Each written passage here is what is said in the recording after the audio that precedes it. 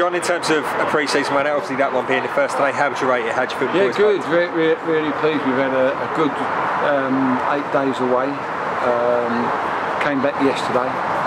We were debating whether to play a game today or not. We would sooner have played tomorrow. We couldn't get one tomorrow. But very pleased. We passed the ball, I thought, decently. Not too much organisation, but most of the work that we've done has been physical, and the intention was to get back now and have 3 weeks working with the balls, which we'll do. But I was quite pleased. We made some chances, a few little errors and that, but yeah, really pleased. I suppose pre-season is about trying to create partnerships in a way, isn't it? You know, and obviously kind of up top, yeah. First half you had Oliver Hawkins, Michael Cheek. How do you think they kind of linked up? All right, Hawks look sharp.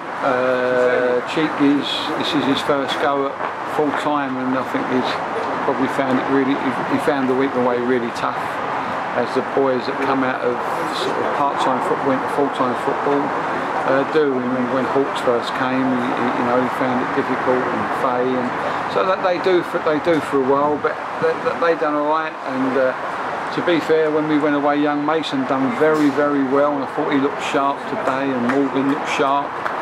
I just think that that there's an edge, there's a little edge to what we've been doing. But I'm always a realist in expectations, and at the moment I don't have an expectation. I know it sounds silly. I just, people's fitness is the main thing, that we've got people fit.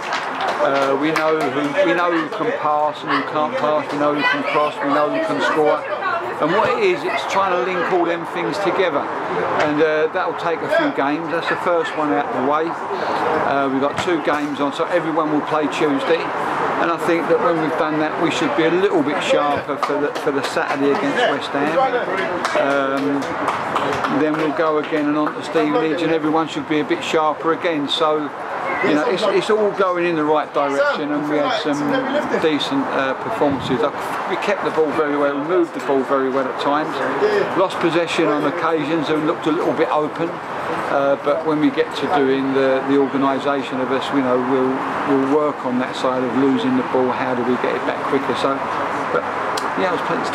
We should talk there about kind of the ball and midfield a little bit, kind of slightly there. And Jake Howell's obviously first half in midfielder, centre mid. Is that a position we could see more of him? Yeah, I mean, he's played that for me at Luton. He plays wide left, he plays left back. I actually thought he was the game's best player today, albeit pre-season friendly. But when he came last year, he'd studied his knee op, and we was trying probably too hard to get him fit too soon, if I'm being honest.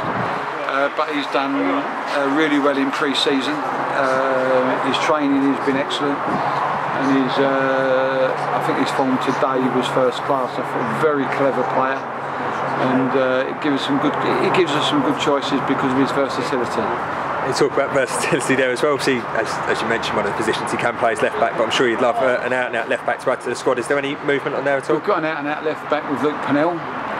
Jake Howells must have played, 25 games there for me at Luton, so he can play left back. Are we still looking at 1 or 2 positions? Yeah, we are still looking at 1 or 2,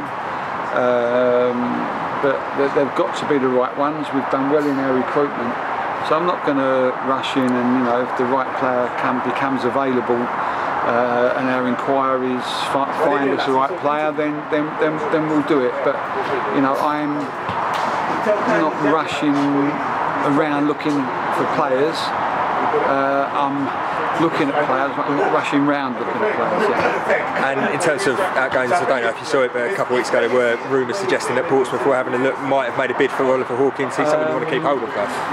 Portsmouth have made 4 bids for Oliver Hawkins, and they've all been turned down.